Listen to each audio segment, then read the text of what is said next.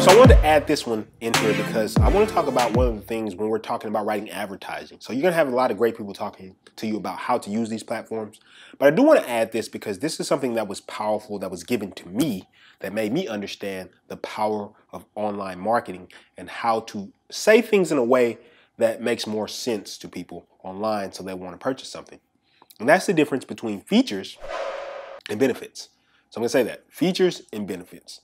Now, a lot of people may not know these are not the same things, or they may not understand the way the language is presented, but I'm going to talk about this really quickly so you can understand this. So when you're writing your advertising copy, or you're writing sales letters, or you're writing marketing campaigns or marketing material for people, you'll understand how to make it relatable to them. One of the biggest problems I see in marketing is people are too focused on themselves, right? They lack empathy. So it's like, my product is great and this is why our company is great. But I'll tell you, I'm going to be honest, very blunt with you. Nobody gives a shit about your company. People only care about your company once they understand what your company can do for them. Write that down. Actually, tattoo that on your forehead, because that is one of the biggest things I see people missing.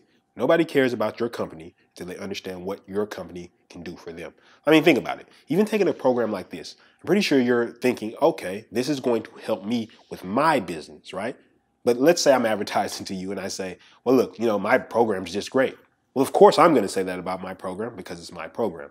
So when we understand how to be more empathetic to the customer and we're thinking about their benefits first and what's in it for them, then we'll understand how to make marketing that's more powerful and more effective. Remember what I said, emotion creates emotion. So let's talk about the difference between features and benefits. And the best way I know to illustrate this is using very technical things like, say, computers or TV screens, right? Or televisions.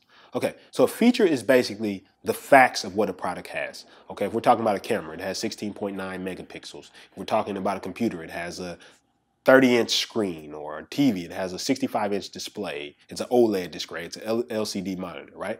These are features of the product, just basically what it is. We're talking about a camera, for example, we might say it has autofocus. These are the features of the camera.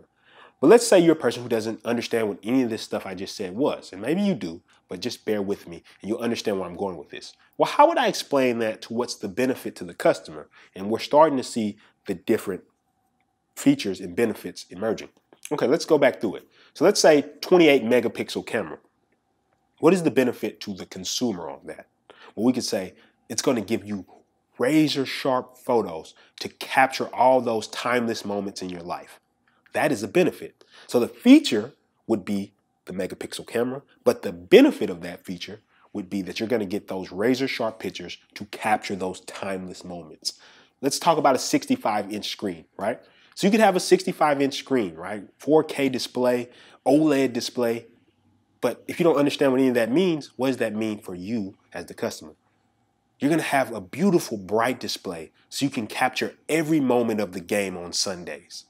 You see, these type of things, when the end user or the consumer is thinking about your product, they're saying, oh, while I don't understand what a 4K display is, or I don't understand what OLED is, I do understand that it's going to give me that crystal clear picture quality so I can watch the game in stunning high definition and see it in a way that I've never seen it before. So this is how we have to think about writing all of our ad copy. We have to think about listing out the features and then transferring those features into benefits. So here's what I want you to do.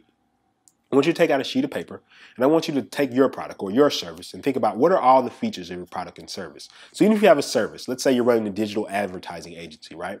Some of the features you might have is that you run people's ad campaigns, you do branding, marketing, logos. But then I want you to take those same features and think about what is the benefit to the end customer, consumer, or client that they get from actually having that feature. And then when you're writing your advertising, whether it's a Facebook ad, a Google ad, I want you to take that and transfer them into benefits, because benefits are what sell. This amazing thing I heard when I was learning how to write advertising copy, they said this, that people don't buy the logical side of it. They buy the claims you make. So I'm going to say something outrageous, but you'll understand what I'm saying. So you used things in proof to back up those claims. So if I said, hey, this would make you $1 million in 40 seconds, right? And of course, that's a ridiculous claim.